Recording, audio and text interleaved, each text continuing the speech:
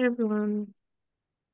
Hi. I'm Hello. just having a tad bit of trouble getting in, so I am troubleshooting that right now.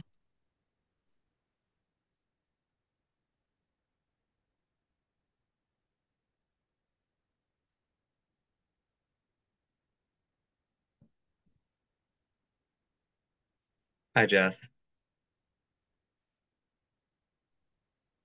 Excuse me. Good afternoon. How are you? Good. How are you? Good.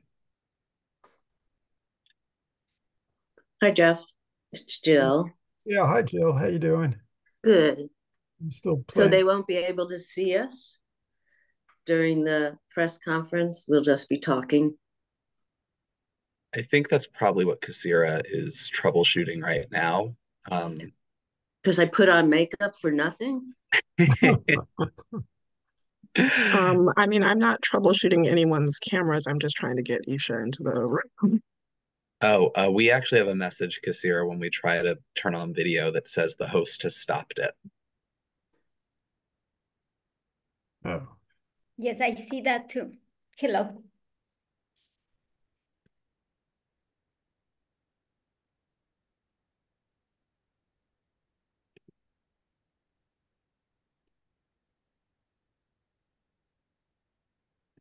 Hi, Charito.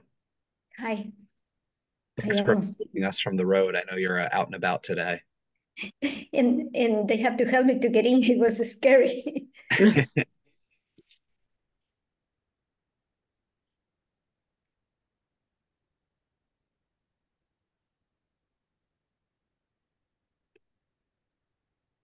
Please just a second while I see if I can edit the video permissions.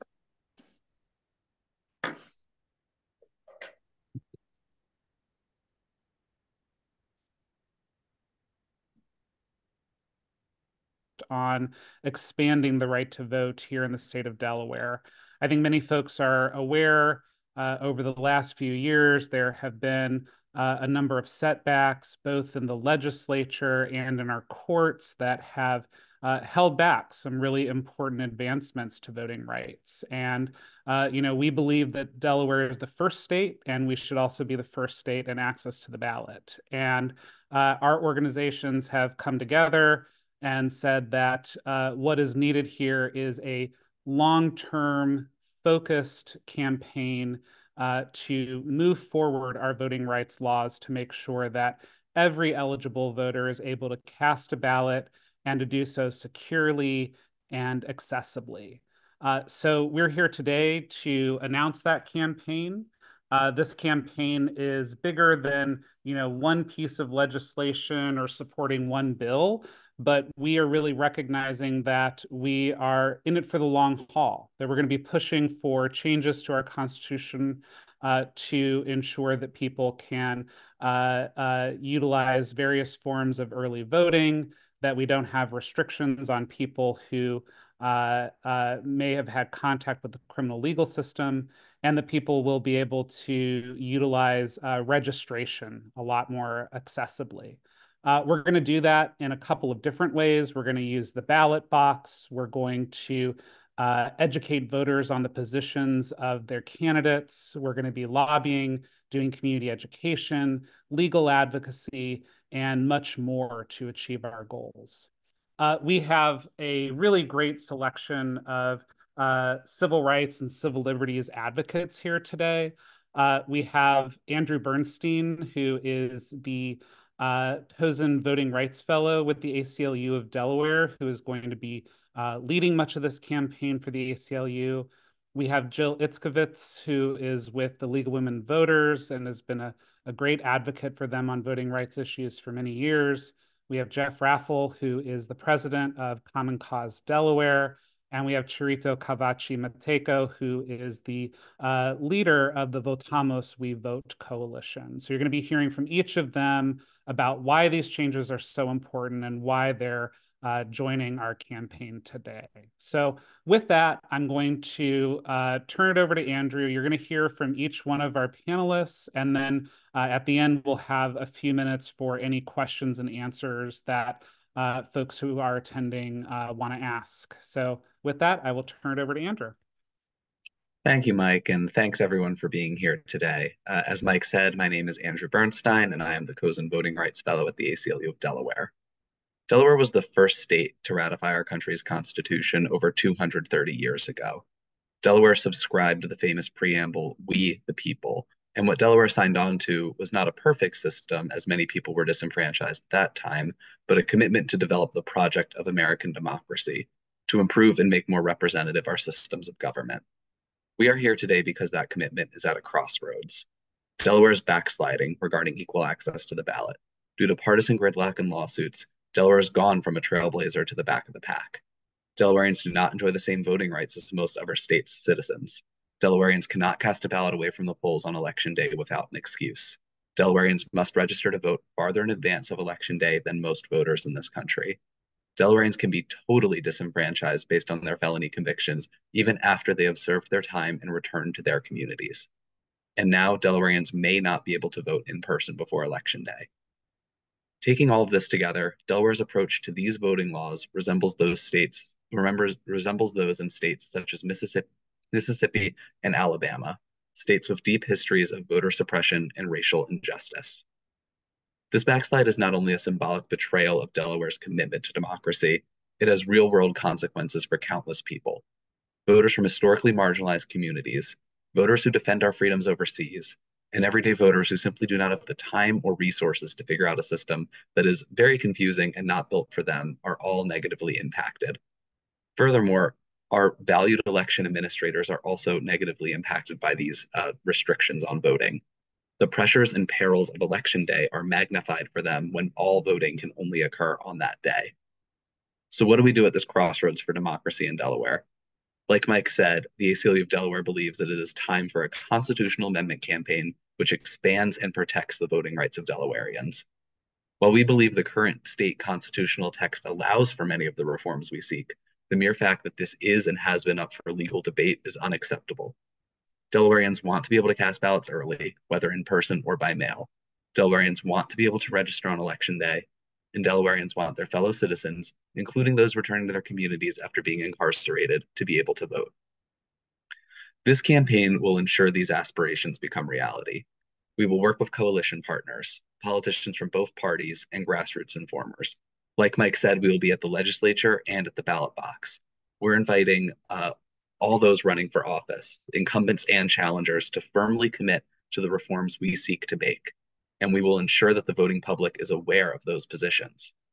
We will not endorse or oppose candidates as the ACLU of Delaware, but we strongly believe the public should know the positions of their candidates and then vote for the person who best represents those ideals.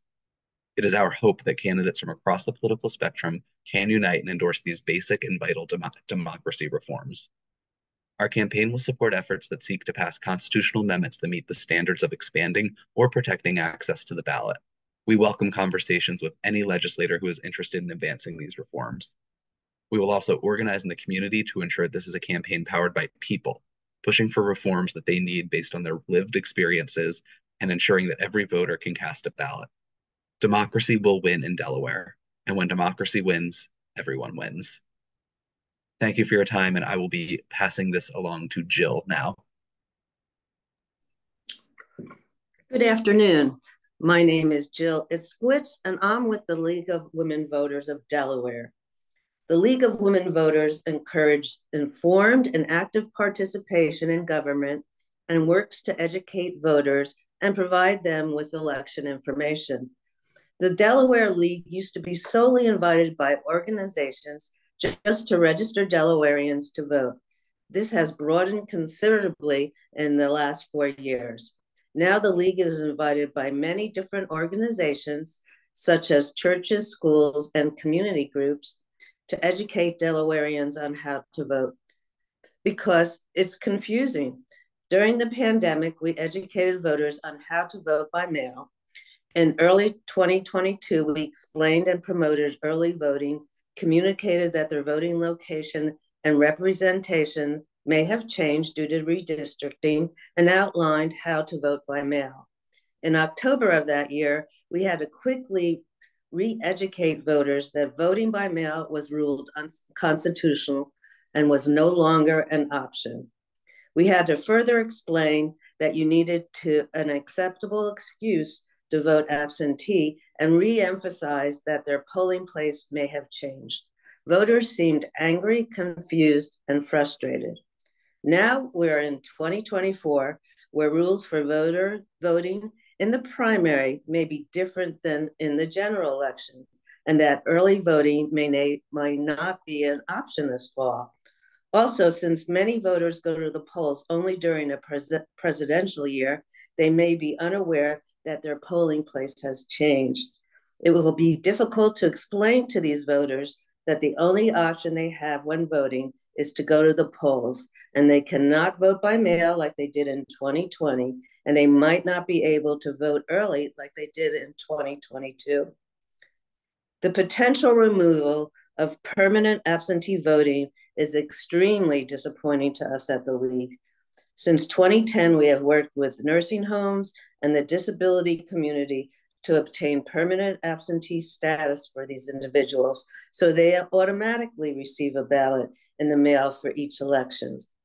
Many of these individuals are not tech savvy, so requesting absentee ballots each year could be difficult for them.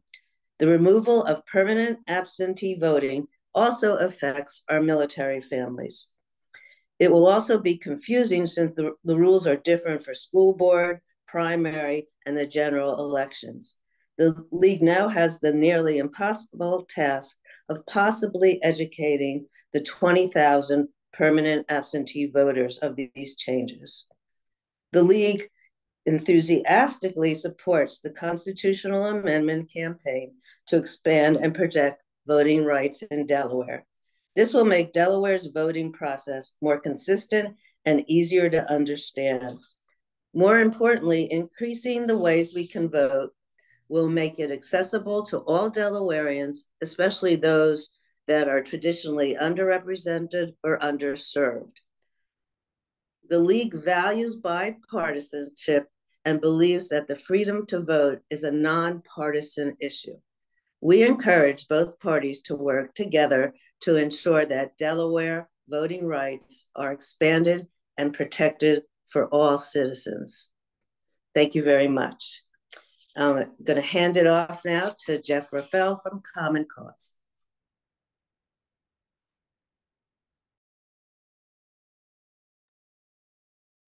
Thank you, Jill.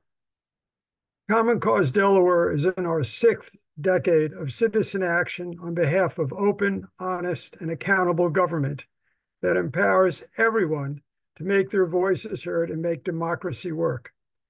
Founded in 1972, Common Cause Delaware is part of a national organization over 1 million strong and has played a leading role in passage of many democratic reforms in Delaware.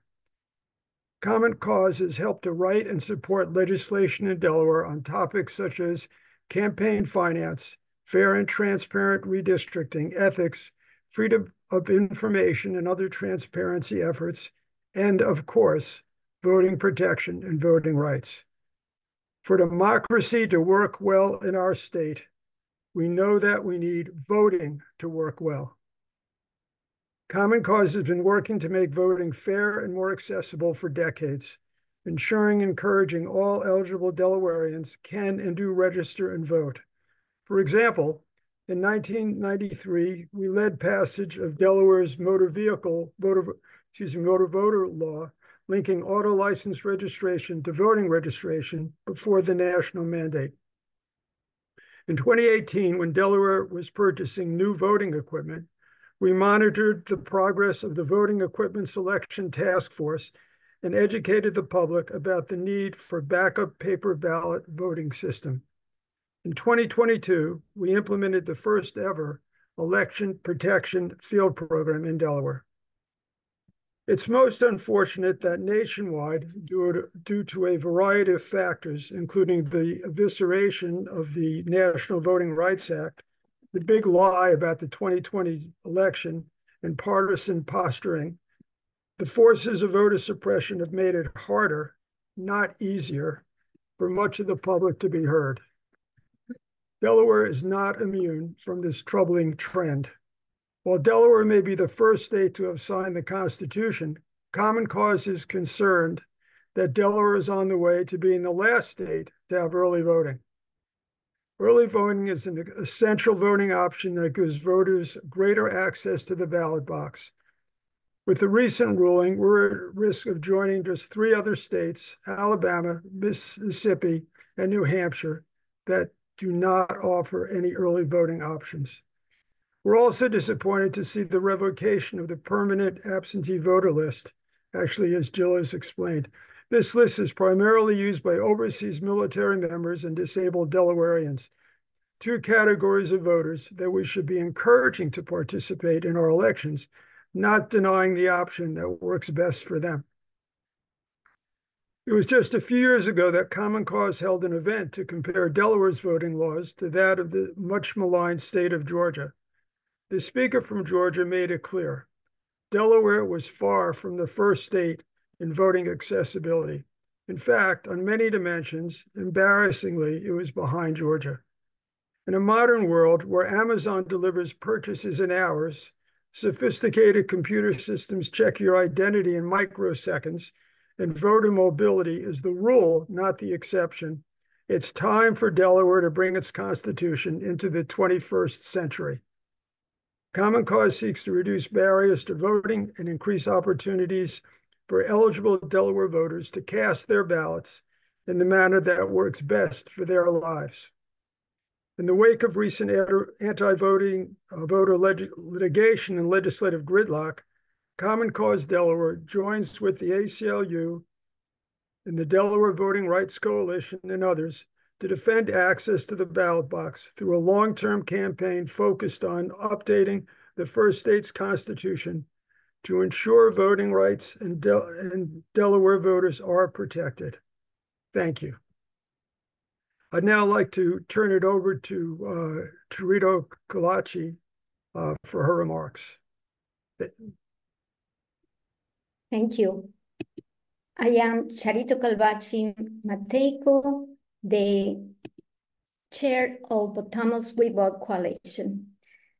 The significant barrier for the Latinx community in the USA is the cultural, the structural barriers surrounding the exercise of the right to vote.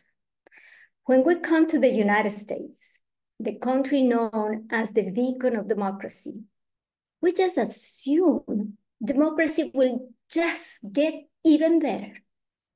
Yet, reality sets in when we are faced with an experience of democracy that is culturally foreign to us, with voter suppression that we are not used to. Instead of having robust early voting options, including vote by mail, we face here in Delaware the need to find time on a work day to vote. Instead of greeting familiar faces from the neighborhood at the polling places, here we find very few Latinx people are polling place workers. And we are received with sometimes hostile faces, even with insults. Yes. Instead of our government automatically putting our name in the election register, we have to register ourselves and do it within a specific deadline, or even sense a need to organize voter registration to plead our fellow citizens to participate in democracy. Delaware has gone backwards by not facilitating its residents to register on election day or voting by mail. Additionally, with so much social media misinformation and the absence of, in Spanish, robust political culture of issue discussions, it is nearly impossible to judge and form critical assessment of who and what is on the ballot. Nevertheless, Benjamin Franklin's words help us to draw some hope. Quote, "You have democracy if you can keep it," end quote. That's what he said. So we have to keep it. The silent giant, the entire Latinx community can participate in democracy. Eligible voters can participate, and ineligible voters, such as the undocumented community, can help the eligible voters go to the polls, taking care of the children so others can vote. The vote of one Latinx citizen is the voice of millions voiceless undocumented immigrants. This is the belief of the Votamos We Vote coalition I represent here. Yes, we have to keep our democracy. We have to be clear. We have to organize. We have to analyze, and we have to expand democracy with people's power. Thank you very much. And yes, I would like to pass to Mike back again. Thank you so much, Charito. And with that, I do want to hold for just a second. We are going to open it up to questions in a moment, but our last panelist has been having a little bit of problems logging on, and I'm told he may be joining us in a moment. Actually, while we're waiting for him to come, I did already get a question from a reporter via text message. So Andrew, I'm going to voice that for you. They were wondering if you could talk a little bit about what are some of the specific policy pieces of the Constitution that we're looking to change. Can you describe those for us? Sure, and thank you for the question, and thanks, members of the media, for being here. Specifically, I think we heard today that we're looking to expand early voting options for individuals in Delaware, specifically with regard to both in-person early voting and voting by mail, and expanding that in a way that voters will not need an excuse to be able to access those methods of voting. Additionally, we're looking at making voter registration deadlines more friendly for voters, in particular, pushing for same-day registration. And finally, we're looking at criminal legal reforms that we can make that make voting more accessible, such as removing Delaware's felony disenfranchisement provisions, such that people who are no longer actively incarcerated while serving for a felony conviction can vote upon their release, whether that be community supervision, parole, or whether it be someone who is now permanently disenfranchised due to having a permanently disenfranchising conviction, getting their voting rights back just outright. Thank you, Andrew.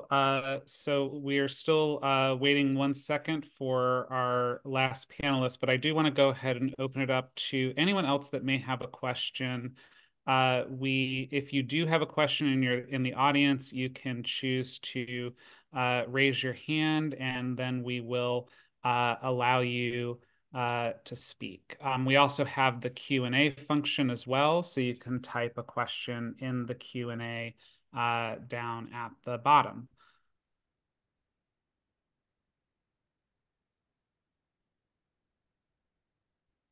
One other question, and maybe this is for any of the panelists, can you all talk a little bit about what goes into a constitutional amendment? How does one happen here in Delaware, and why is this such a long-term commitment?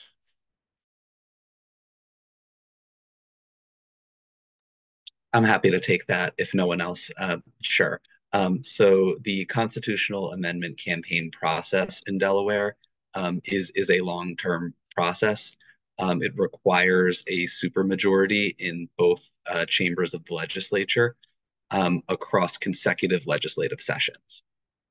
So, for example, we are closing out on a legislative session right now for a constitutional amendment to pass that was introduced now. It would have to pass by a supermajority in both chambers this year, and then post-election in the new legislative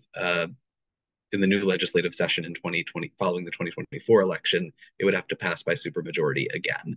So this is a long-term campaign because that's obviously a steep mountain to climb. Thanks so much, Andrew. So I see another question in the Q&A.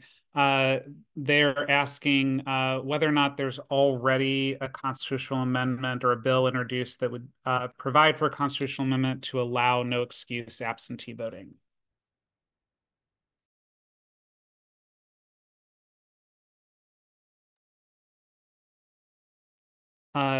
Jill, do you want to take that one?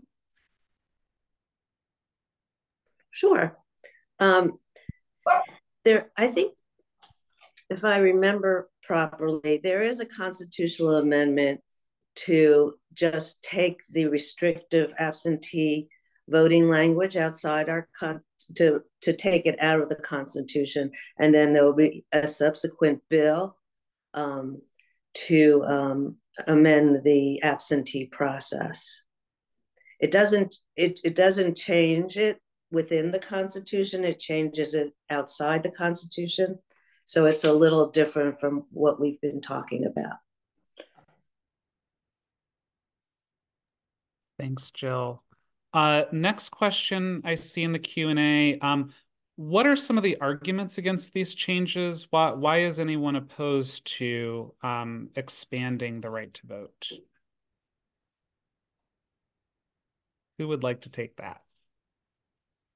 Yeah, Jill? We've had many discussions with some of the moderate Republicans who are for expanding voting rights, but they didn't like the way the Democrats have done the process. They wanted to change the Constitution and leave it in the Constitution, where the other bills protecting our voting rights, they would take it out of the Constitution and make it in bill format. Does that explain it? Anyone else? Yeah, anyone else would like to add to that? I can add a little bit to that. I think there's also, I think this was referenced in some speakers' remarks, that there's a national political environment component here.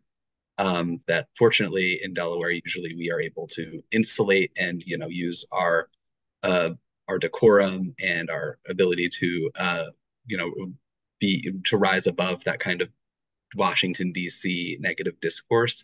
I do think, unfortunately, it has infiltrated discussions on voting rights here in Delaware, but we're hopeful this campaign can be part of a unifying force to bring back the kind of common sense reforms that we know enjoy support among the majority of Delawareans, and in some cases, supermajority of Delawareans.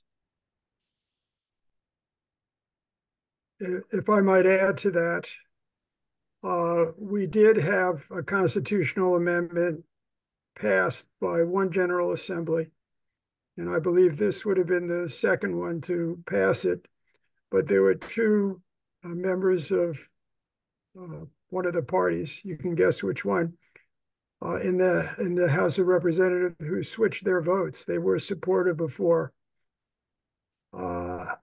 I'm optimistic because I think, like maybe some other policies of late, once the reality hits the voters and they see all that they're now going to be restricted in certain ways or not have the opportunity to vote by mail, as an example, there will be a good deal of unhappiness. And I think polls show that indeed the public in Delaware, as well as across the country, is generally very supportive of having other opportunities to vote. So we'll have to see as push comes to shove, and as this gets in front of the General Assembly and the public, how strong this pro accessibility political force is. My belief is it's very strong, but we'll see. Thanks, Jeff. I would just add a little bit more onto what other folks have said, in that, again, the changes that we're asking for have been embraced by a majority of the country in most cases. States across the country that are blue, red, and purple have implemented a lot of these changes, and they've done so securely while, protecting the right to vote. And so we believe Delaware can do that as well. And so we are really hopeful that we'll be able to, rise above whatever, partisan fighting there may be going on in Dover around these issues to do what's in the best interest of the voters. And I think that that's also important to remember, is that this is in the best interest of every voter. All of these changes have been found to benefit voters across the board. That whether you're a Democrat, a Republican, an independent, or some sort of third party, you do like to vote and have the option to vote by mail if you so choose, or early in person, to have a little bit of more flexibility with the registration system, and that people of all political stripes can be caught in the criminal justice system. And so, all of these changes are important, are going to benefit people no matter what your political persuasion are. And so our campaign is aligned to making changes that are in the best interest of all voters. So we're still unfortunately having some technical issues with our last panelist, but I do see another question. So there is another one here. Is there a process or challenge, or do you believe that an all new set of arguments will be made against legal voting, even if rights are even if rights are added through an amendment process? Do you believe you have the ability to secure the supermajority of votes, especially given those representatives do not have respond to the concerns of those who cannot yet vote, such as people with felony convictions?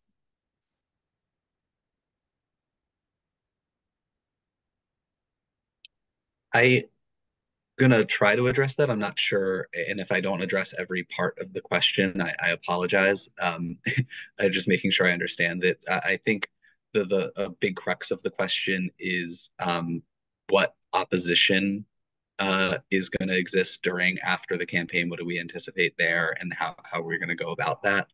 I think something critical to what we're doing that I don't want it to get lost in this conversation today is that our campaign will be out in the communities, educating voters, talking to them about these changes, because I think, as has been said by some of the panelists, voters who only check in during presidential elections may not even be aware of all of these changes yet.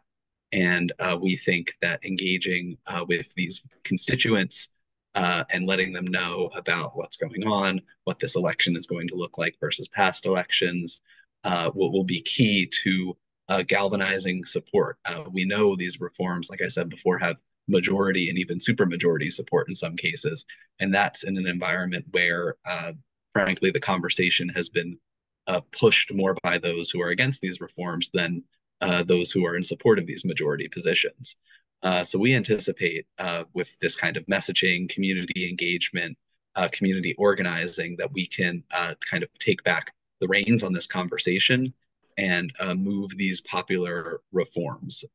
And there will be opposition. We're well aware of that, but we think we'll be ready, working in coalition with great other civil rights leaders in the state to be able to meet those challenges.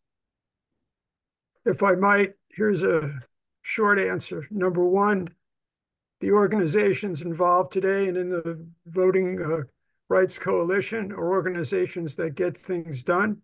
And number two, when you take rights away from people, as we've seen recently, they don't like it. And I think you're gonna see a strong uproar when people find out they can't use a number of the methods to vote that they've had in the past. And I want to add that I'm happy to report the Republican members of the House have initiated a bill, HB 320, to change the Constitution so we can have early voting. So I'm an optimist, so I'm optimistic that some of the Republicans will join and we can get a bipartisan change to our Constitution to expand voting rights.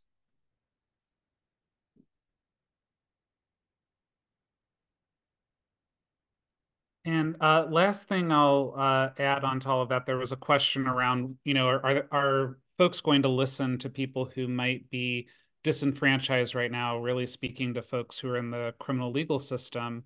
I would say, of course, voting is a really important part of participating in our democracy, but it is not the only way, right? That people can exercise their voice by testifying, by reaching out to their legislator, by demonstrating in public, by telling their story out there in the media or the public. And so, we at the ACLU and all of our coalition partners are really committed to folks who have been involved in the criminal legal system and amplifying their voices to speak to their direct lived experience. And so even if they are a person who might be disenfranchised right now, it doesn't mean that they're powerless, and that we're going to help those people speak and advocate for themselves as part of this campaign as well. With that, do we have any other questions? I'm not seeing anything new coming in the Q&A or anybody raising their hand. So I want to thank everyone for coming today. I'm so sorry that the chapter president from the NAACP was not able to be here, but don't take that as a lack of enthusiasm for our campaign. It's more of he was having technical issues today. But if anyone has any follow-up, any reporters, I think you know how to get in touch with our communications team. Thank you all so much for joining us for this really important special announcement. And we're looking forward to fighting with you for these critical voting rights here in the first state. Thank you, everyone.